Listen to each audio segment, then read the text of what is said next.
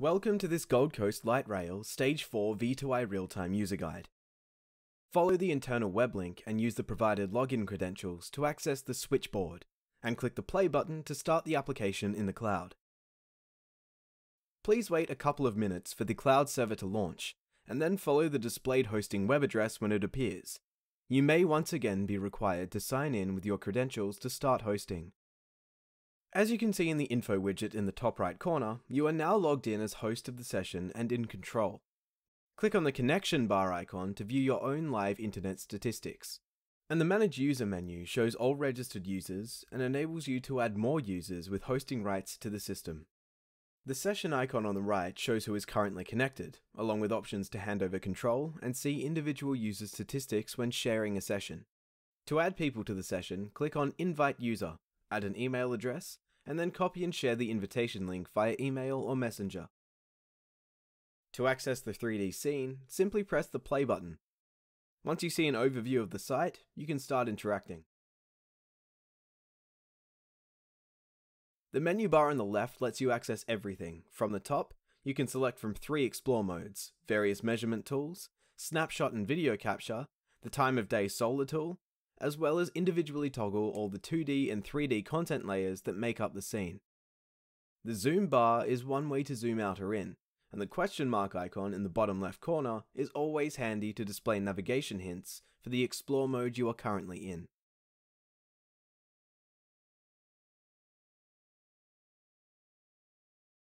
In the default orbit mode, simply click and hold the left mouse button and move your mouse across the screen to adjust the view angle. In addition to the slider, you can also use your mouse wheel to zoom. To pan across, move your cursor over the target area and click the right mouse button once to move towards it. By using these commands together, you can conveniently explore the entire site from a high-level perspective. To look at areas in more detail, select Drone in the Explore menu. In Drone mode, you can still click and hold the left mouse to look around, and use the W, A, S, and D keys on your keyboard to fly the drone. Hold the spacebar to increase your altitude, and the Control key to decrease it. Holding the Shift key accelerates. To return back to the initial overview, click the Return to Start button at the bottom of the screen. When selecting Walk in the Explore menu, you will be prompted to choose a location and double-click there to land on the ground. Here, you can move around just like the drone and press the spacebar to jump. If you're ever unsure how to move, the navigation help icon is always right there in the corner.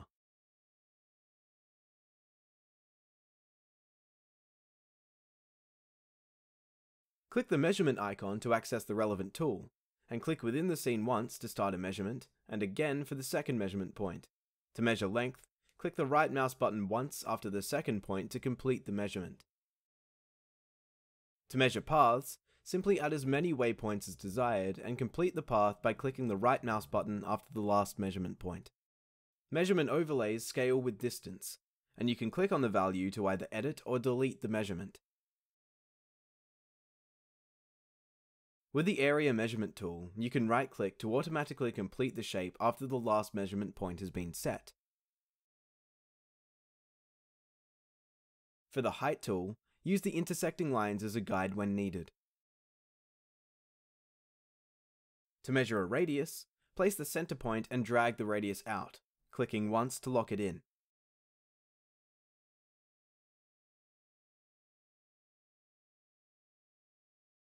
To render a perspective, click on the camera icon and select a resolution to take a snapshot without the user interface shown. The various markup tools can be used to draw on the perspective and add text annotations. The snapshot will be saved when you exit the window, and you can take any number of additional snapshots, add more markups, and view previously taken angles and comments. Your snapshot gallery will be lost when you restart the application, so please make sure to access your snapshots before you leave to either save individual images, generate all into a PDF brochure, or email the brochure out directly. Saving them will immediately download the files to your device. Underneath the snapshot buttons, you'll find the Record Video button, which will commence recording your screen interactions after a 3-second preparation timer. You can then create the desired camera path and press the button at the top to stop and review the recording. The video playback enables you to choose whether to save the video on your local files or to close and discard it. The sun icon in the menu bar brings up the solar tool adjustment slider, so you can move the sun across the sky for a more accurate simulation of a specific time of day or desired atmosphere.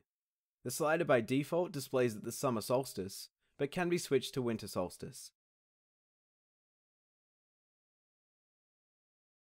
Clicking the list icon in the menu bar reveals the various 2D and 3D content layers. Tick each item to display it and explore the scene, like this corridor overlay. Unticking an item will disable it again. Expand the Tags drop-down and enable the Station tags to activate shortcuts to each station.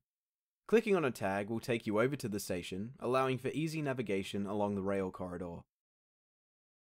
Enabling the hotspots in the menu will display icons in the same locations as on the Web 360 panorama map, and clicking an icon will move to the same position and angle as the corresponding web hotspot. You can look around and click on neighbouring tags in the vicinity to move to another hotspot. Under the photogrammetry drop-down, Impact Areas displays which areas will be affected by the development, and the Surrounding tab toggles the lower resolution photogrammetry base adjacent to the high resolution data. Under the GCLR Stage 4 menu item, turning off Activation will remove vehicles and pedestrians, and the Landscaping button controls project-related foliage. All layers can be controlled individually to create the desired scene. The Intersection Options button automatically moves you to the intersection upgrade location and displays the design concepts.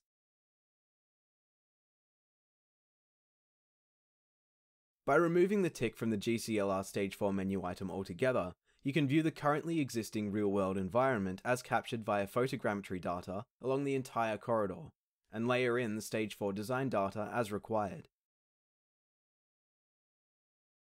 To exit the application, simply close the browser tab and shut down the application via the switchboard.